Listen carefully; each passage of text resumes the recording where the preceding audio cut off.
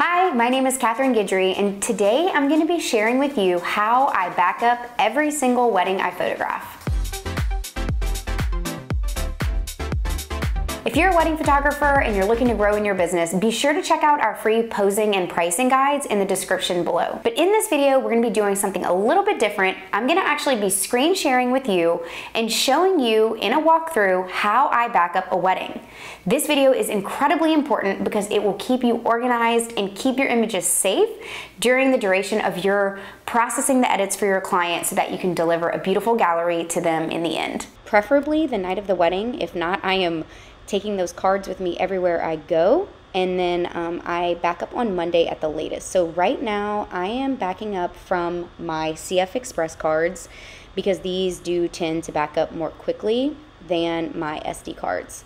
On my desktop I have an edit folder. This is where I'm gonna keep all of the weddings that I'm working on or within kind of like a 6-month window of. So I just put the date in. I do start with the year so that it puts them in the proper order, and then I'll name it. And if I have a wedding and a rehearsal dinner, I'll create 2 separate folders. For this one I just have a wedding and we have 2 shooters, so I have a camera 1 folder and a camera 2 folder. In that folder I'm going to be dropping only the raw files. I do not delete any cards until a wedding has been completely uploaded, edited, and delivered to the client. This has happened before where images did not get transferred over to the hard drive for whatever reason, and because of that I don't delete anything until the client has actually put their eyes on the files.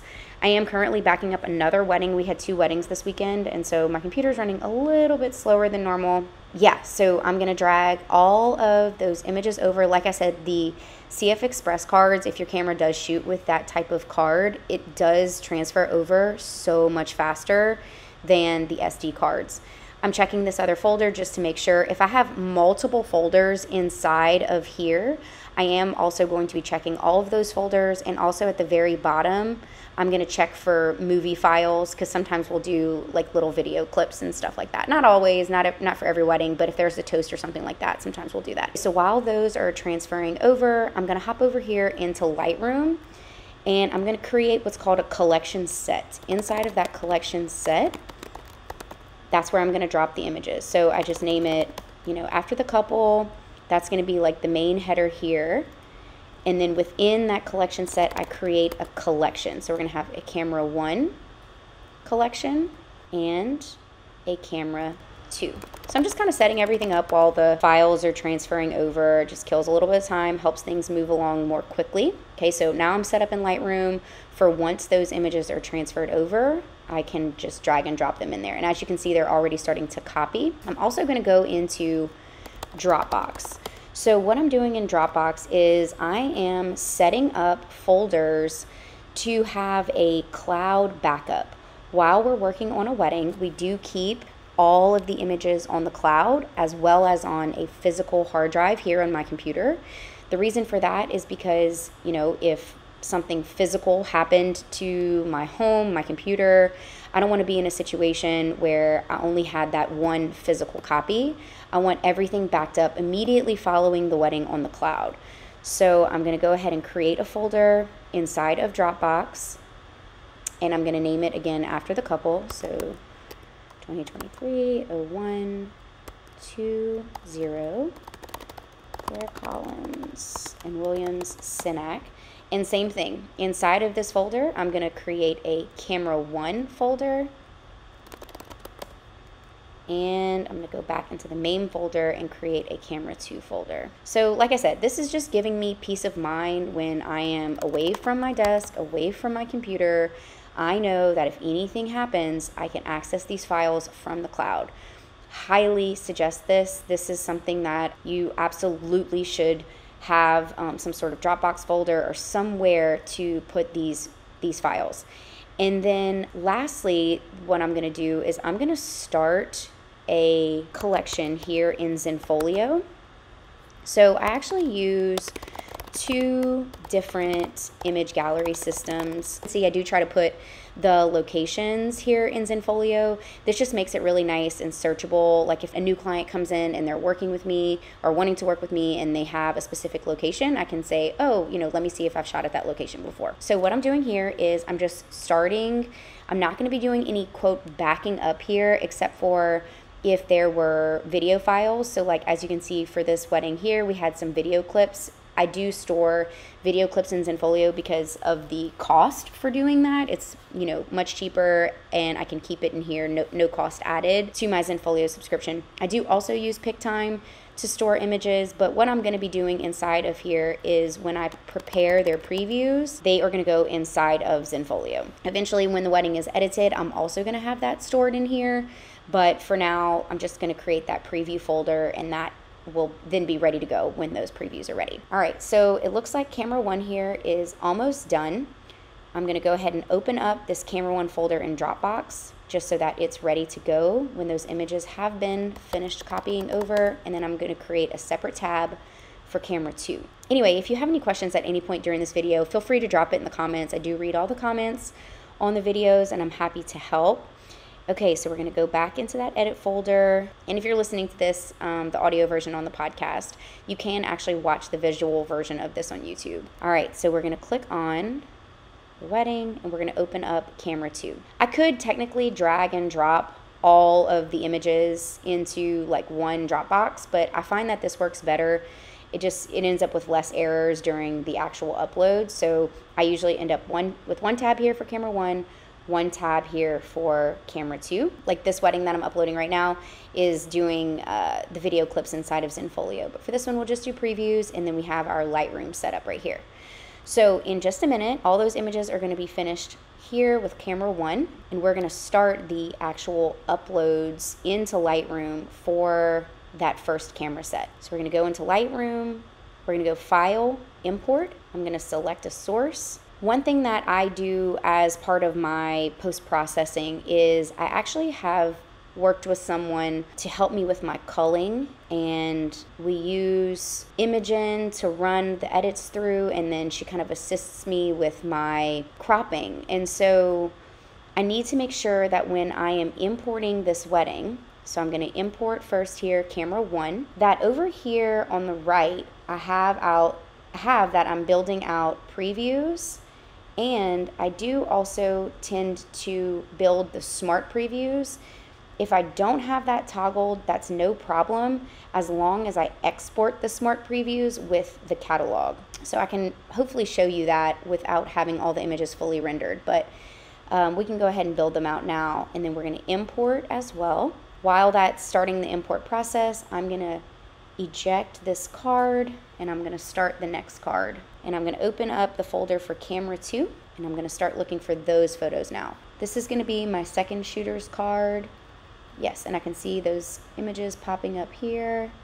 So what I'm gonna do is I'm gonna grab the raw files, drag and drop those in, and I'm also, my computer's working overtime here. It's getting so hot on my laptop, I can feel the fan working. And this is, why it's really important to have a really good computer, really good internet in full, I can't think of the word, like exposure. I actually can't even upload weddings from my house. My internet is not good enough. And so when I am uploading, this much into Dropbox to put it on the cloud and doing, this type of internet transfer, I actually have to go to an alternate location with fast enough internet speed to get it done. And so, you do what you have to do, but I highly recommend a fast internet speed for this type of work on your computer to get those images up onto the cloud. I would not sacrifice it. Even if your internet is not good like mine, do your research, figure out if there's like a library, a coffee shop, somewhere that you can get those files up and online. Yeah, what I wanted to do here was just to rename this the locations. Again, that's just so later on I can search. So this is an example of when there are multiple folders within the CF Express card. Some of these folders may be older, having had the images deleted. It looks like right now this folder is an example of that, but I do want to give it ample time to make sure that, we have everything like emptied, and then it looks like there's none. So I'm just going to delete that folder. Same here. It looks like it is uploading an alternate folder.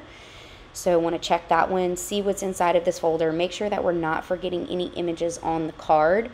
This is really important. I've definitely made this mistake before. And then all of a sudden, you know, I get the images and I'm looking at my computer and I'm thinking, wait, where are all the rest of the files? So definitely want to give your card time to load. Check to make sure that you're not forgetting anything important here. It does look like this is from another event. I'm just going to scroll down, checking that last JPEG there. Yes, this is for another event. Okay, so wow, camera 2 has already transferred. All right, so we're going to pop back into Lightroom. All of these images have been imported, so I'm going to select all and drag those photos into camera 1. And as you can see, the previews and the smart previews are building out right now for those photos. Highly recommend doing this. Is it going to take more time on the front end? Yes, but when you go to do your culling, especially if you're outsourcing any of this work to someone else, it saves a ton of time on the back end. So this is one of the good things about downloading the wedding the night of, is that, you know, you go to bed, your images are backing up, you kind of sleep through the night while your computer's still working, and you don't have to worry about the fact that you can't really like use your computer a whole lot whenever you're using all the memory and all of that for the backup. Okay, so now we're going to go over to camera 2. You know, this is something that I really was excited to show in this video, because when you're starting your business, or even sometimes when you've been running it a while, it's nice to see how people organize. How are people keeping this number of photos organized and safe placed? What's the system look like? And so I really hope that this helps some of you guys get into a place where your workflow is streamlined and backed up and safe and organized, so that you can do 2 weddings in a weekend like we did, or however many weddings per year, and you're not scrambling looking around for images or trying to stay organized. As these images are importing, I'm just going to wait for them all to be inside of Lightroom, and then what I want to do is show you guys the process of what I do. I'm not going to actually do the export, but how I export a catalog to my editor. So these are all populating right now. These won't be like fully rendered yet, but I can see this bar here. When it's fully to the end, I'll know, okay, all the photos have been actually put in. Okay, so I'm going to select all, drag into camera 2. All right, so what I do when it's time, I'm not going to do it right now because as you can see, these images are still rendering. So when I go to send this to my editor, I'm going to click on the collection set. You don't want to be in just a collection. You want to be inside the whole collection set. That's important. Then you're going to export as catalog. Go to that folder there. And then I would just name it Claire William Catalog, and make sure that you have toggled build/include smart previews. So just in case, for whatever reason, you didn't build out the smart previews, you do have that built out for your editor. This makes things a lot easier for them so that they don't have to sit and wait for all of these previews and smart previews to actually build out. So I'm gonna just leave my computer, I'm gonna let these finish, and then I'm gonna make sure that I drag and drop these folders into Dropbox so that they are in fact backing up to the cloud. This is again gonna give me such peace of mind, knowing that my images are safe and online if anything happens to my computer. All right, so we're gonna drag camera 1 first into Dropbox, and this bears repeating as well. The cards that these images are on, the ones that we just dragged the photos off of, they will not be formatted. These images will not be deleted until the images have been culled, edited, and sent to the client, and the client has actually laid eyes on them. When that has happened, it is only then that I will actually delete those files. It's not until those files have been reviewed and all of that, because like I said, sometimes, you know, things get overlooked, they get missed. There are other places that you can do online backup. For example, even in Zenfolio, you can do raw file storage, but I just find Dropbox to be like really easy and convenient and, you know, really fast. They don't charge outside of whatever you're paying in your Dropbox plan. Whereas, for example, I think with Zenfolio, they do charge a little bit extra for that month on top of your subscription. And once these are backed up, I will leave my computer. I will let all of this back up. I will let all of the images render. I'm just gonna leave my computer alone for a couple of hours, and then I'm gonna come back to my computer and start working in Lightroom on the files. But this is the process that I go through for every single wedding. It doesn't take terribly long. I'm gonna have to go back and see how long this video is when it's complete, but I have to say it is so worth it to have a system in place and to just feel like things are organized, they're backed up, and I can have peace of mind about where my images are and how they're stored. So that's it. After these are rendered, I'm gonna export that catalog to my editor, and then when it's done, she's gonna send it back to me. If you guys have any questions at all, please don't hesitate to ask. I hope you enjoyed this video. Thank you so much for watching. If you are enjoying the content, don't forget to subscribe, and I'll see you in the next video.